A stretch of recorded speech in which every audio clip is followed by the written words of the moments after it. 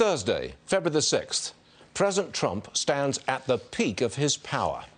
1 hour from now, he will do a victory lap. He will celebrate, and so he should.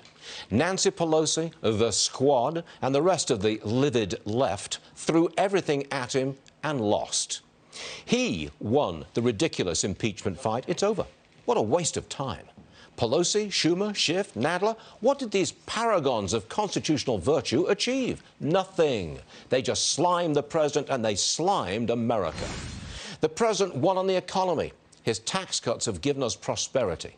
Tuesday night, he laid out the ever-growing list of economic successes, and the Democrats sat on their hands. Record low unemployment for minorities, record employment for women, they stayed seated, looking glum.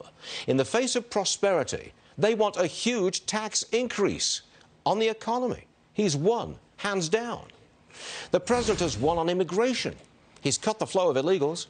The wall is being built. We are getting a handle on a problem that's been abound and around for 2 generations. And the Democrats, they're actually going into this election demanding open borders, abolish ICE, and let's give illegals free health care. Cue the eye roll. But most important of all, this president has beaten back the hate-mongers. I understand they're not going away, of course not. But he's clearly shown that a political party that's motivated by hate will lose. That's all they had. The enduring image will be Speaker Pelosi contemptuously ripping up long list of the president's successors. And that's where we stand this morning. The president rides high.